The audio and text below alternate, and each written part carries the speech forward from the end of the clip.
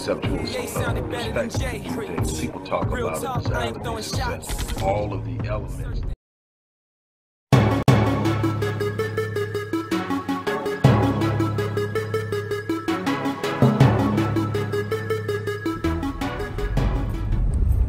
Hey everybody, Dr. Rick Wallace here dropping in. This is another one of those short ones. Out moving around. You guys, if you remember, I posted a video. I also posted a short write-up on this whole Trump's got COVID scenario, and I gave you the 411 from my perspective, what I believe would happen, what the implications of it could be, how it could be played. And while a lot of people were sitting up and you know, wishing that it killed him and laughing and everything, I told you that it was a play. First and foremost, for a guy who's downplayed this virus from day one, for the White House, his administration, and he himself to be so eager to acknowledge that he had it, it had to be coming from somewhere and going somewhere. And those are the things we tend to miss.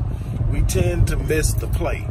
We're so busy caught up in our own emotional draft, our current, that we miss the play. We miss what the whole thing is about. We're moving at the speed of light based on emotion, and we're failing to think critically about what happened. I told you, I said the worst case scenario for Dems, and I'm not supporting Dems or Republicans, I'm saying the worst case scenario for Dems is for Trump to survive this. Now, at the time, I'm thinking it's going to go at least 14 days. He's going to get through the 14-day quarantine period. He's going to come out talking about how well he survived it and how he overcame it, and, you know, and all these things. And then he was going to turn around and say, at the age of 73, I think he's 73, I was able to survive it. It's not this big, you know, basically to downplay it even more and to make it look like that Dems created a monster that didn't really exist and that it wasn't that big of a deal. I'm not calling it one way or another. This is not about COVID. This is about the play on the election. He's already doing it. He didn't even wait the 14 days. He's already doing it. He's already talking about how he overcame it, how easy it was, how great it was. And he's making that move. And it was predictable. But you have to actually be thinking. You have to actually be engaged. You have to actually look around. My whole thing is, I said this from the beginning, if Dems were going to use the same playbook that they used for 2016, they're going to get the same results. Keep underestimating why a large conservative bloc is behind this guy. Keep underestimating the urge of an extreme conservative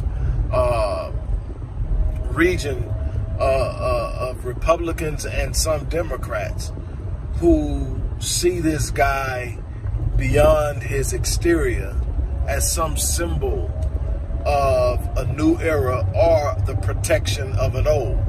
And it's being sold on both sides. And yet we're sitting around and looking at it, a lot of people, myself, I'm not included in that. I'm not looking for Dems or Republicans to come along and save the day. They created this mess in a somewhat unified manner. And what I mean by that is, while they appear not to be working together, there are two wings, right wing, left wing, that belong to the same bird. I've said this before. That bird has been shitting on black people for 400 years in this country. Plus, before slavery began, it was shitting on people. So we have to be aware of what's going on. Before that was a Democratic Party, they were shitting on us. Look, our goal is to liberate ourselves and empower ourselves. That is not going to be done by attempting to get a group of people to shift and change the way things are done. You know, there are a lot of people who are sitting around. I'm actually at my destination But I want to finish this. There are a lot of people who was in the other. I didn't realize the air was that. I'm pretty sure you guys have heard all that air. All right, there we go. Sorry about that. But look, damn, I thought I'd turn that down. All right, look. There are a lot of people out there that will point to a lot of conservatives that will present the idea that racism in this country doesn't exist, that there are no disadvantages to being black, that blacks are where they're at because they fail to pull themselves up by their bootstraps, and on. They'll point to different stratums of data to try to prove their point. And anytime I see that, I laugh. And there are some pretty hefty people doing it that have been given a platform by the system to rebut what can't be ignored. There's this thing in research, in scientific research, that's called statistical significance. And what statistical significance is, it's a point within an observation where there is a significant portion, percentage, number that is being impacted in any type of way being studied at a level that it cannot be contributed to coincidence. It cannot be contributed to any form of happenstance. It has to be explained. It has to be accounted for. There has to be an explanation of why. The things that have happened to black people over the course of the last 150 years since the Emancipation Proclamation was signed has to be observed. There are statistically significant numbers in almost every socioeconomic category, every penal or criminal category. And you're either going to have to say that blacks are inherently, intellectually inferior, which has been proven not to be the case, or you're going to have to say there are some things standing in the way. And they're there. If you research them, they're obviously there. I've written about them in multiple books. Everything from the education system, the workforce, the political system, home ownership. The way home ownership is valued for blacks is different than it is for whites. The way property tax is appraised is different than whites. It's amazing that resale value is lower for a black family, same comparable house as the white family. It's lower for blacks, but the appraisal is actually higher. This is a statistical study that's done, and you can find this across the board. You find studies from multiple universities that show that companies will not call back applicants with ethnic sounding names that can be associated with being black. It's proven. I'm just over and over again, there are these things out there that you have to acknowledge and you have to look at. And I'm talking just really superficial stuff. This thing runs deep. Different things are in place. Redlining is actually still a thing. It's just being done in such a subtle way that it cannot be easily pinpointed. But if you pay attention, it's still a part of what's going on, making it more difficult for blacks to build wealth and home ownership than whites. It's a longer journey, a more strenuous journey, and a more tedious journey, even when you take the same path. And so that's that. But I said all that to say, we need to be focused on those things. We need to be focused on how we're going to deal with this. The thing is, whether it's Trump or Biden, neither one is going to come along and rescue you from the situation, the places, and the circumstances that we find ourselves in. That's going to be something that we're going to have to do ourselves. That's going to be something that we're going to actually have to come together. We are suffering from a lack of capacity and ability to unite, to come together, to find common ground. We are far too conditioned and trained to find where we don't agree, to find discord, and to focus on it, and to hammer on it, and to attack one another.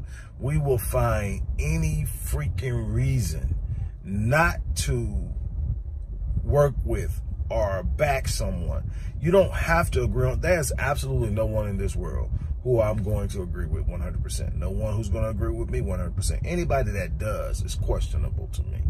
I'm not looking for yes men or yes women. I'm looking for people that's going to challenge me, that's going to come and say, hey, you need to do this. I am never going to tolerate disrespect, because that's something different. You can disagree with a person without being disrespectful. Disrespectful speaks to your character. Disrespect speaks to your own level of self-love and self-respect. And so that's a whole nother thing that I'll deal with on another day. But this whole thing, I told you what was going to happen with it. It's because simply I pay attention. I look at it. I'm not driven by emotion. I'm not sitting up there, because I feel a certain way about Trump. That was literally a slip. That was not me doing that on purpose. Trump doesn't mean that I automatically go vote for Biden. This idea of the lesser of two evils is foolish. First of all, it's never worked for us. In the last 60 years, we have literally increased in voter participation. Every election cycle, we increase. We send out more people, and 90% of the people we send out to vote Democrat. How's that turned out for us? First and foremost, in that we have also suffered in every socioeconomic marker there is. Academia, wealth building. The wealth gap is widening. Political influence. Mass incarceration and the way the system is structured and impacts us disproportionately. We could go on and we could talk about all these different ways that we are actually regressing since before the civil rights movement. The civil rights movement actually put us at a disadvantage. That could not be integration without there being a marginalization of a black economic base. We gave up our base so that we could participate in theirs, and we have not recovered from that. Those are the things we need to focus on. But I just wanted to point out this whole idea of voting for the lesser of two evils and thinking that a person who has spent 40 years mishandling us is all of a sudden going to come along because he doesn't say things as bold and as stupid and as egregious as the other person, that he's somehow better. He's moved quietly and subtly, and he's totally disrupted black progression, black economic fluidity, black educational opportunities as far back as the 70s, voting against busing, blocking busing, a bunch of other things that he did long before he authored that crime bill and pushed that crime bill through that we're still suffering from. And yet we're considering this guy. Why? Because he's not Trump. Number one is a man's character is never contingent upon another. What does that mean? When I'm measured at the end of my life, I'm going to be measured by what I did, not by what someone else did or didn't do or how I measured up to someone else. Anytime you're measuring a person's character and you've got to refer to someone else to put them in context, then it's a problem, because that should be a clear understanding of what's right, what's wrong, what's expected. So if as a husband, I'm doing what I'm supposed to be doing as a husband and as a father, I don't have to be compared to any other man. I'm going to be compared to the standard. I'm going to be compared to the standard of provision, the standard of protection, the standard of engagement and involvement and care and concern and all those other things that go along with being a father and a husband. Same thing with you being a leader in the community. You're going to be measured by a standard of engagement and protection, not by how you measure up against someone else.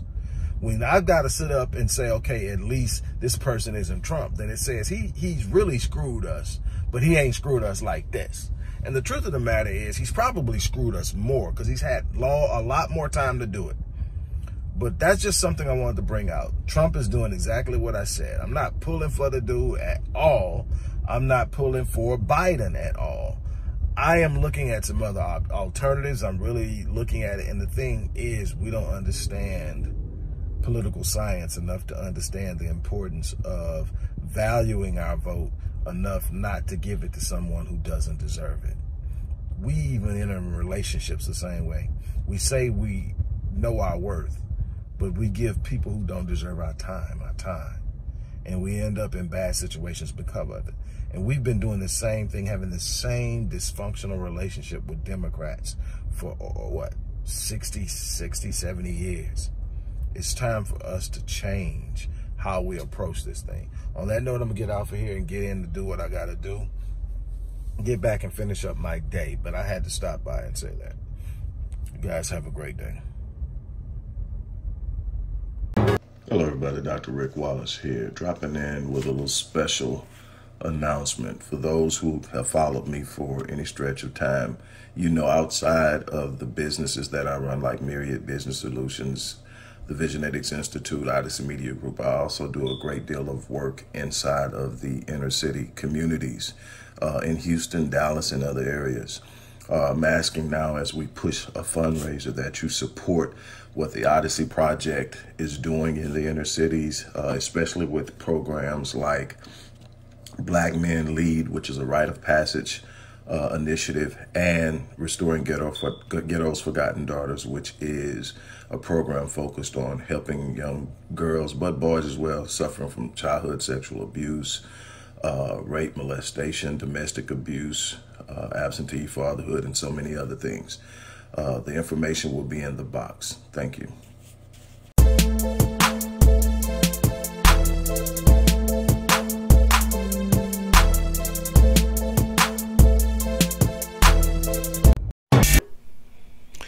Hello everybody, Dr. Rick Wallace here, dropping in on you. First of all, I want to thank everyone for all the love and support that you have given and sent my way and my wife's way and the organization's way. Now I want to just take a brief moment to remind you that we still need your support. We still need your help. Go to the description box of one of our videos and see how you can support the work we're doing. Keep supporting, keep loving us, and we're going to keep loving you back. Have an awesome day.